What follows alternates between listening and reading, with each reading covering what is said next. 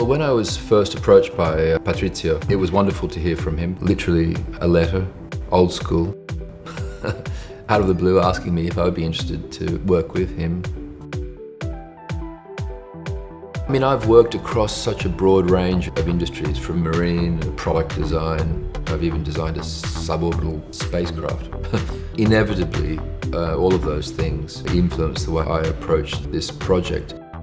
Well, what really impresses me about the America's Cup is it's one of the oldest, if not the oldest, sporting event in the world. One of the few areas of sort of sporting endeavour that meets technology sort of head on, which is really kind of amazing. What's happening in the America's Cup is truly sort of extraordinary. We're seeing hydrodynamics meeting aerodynamics. They're moving out of the water for the first time. These vessels, these vehicles, I don't know if you'd call them boats anymore. They're becoming like an aircraft. It keeps changing, it keeps evolving. The America's Cup trophy, the old mug, is an incredibly iconic object. It's the one constant throughout the America's Cup. People, at least in boating sort of circles, know what it looks like.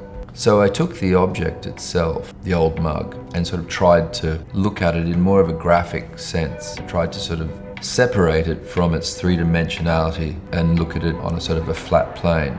You know, you end up with this sort of interesting shape. My job is not necessarily to reinvent the wheel, it's to enhance what exists and to take the best out of what historically is in people's minds and to sort of work with that. But really this is the first time I've had such a sort of profound involvement in a really big sporting event, which is incredibly exciting, slightly sort of daunting, but more exciting, in fact, than daunting.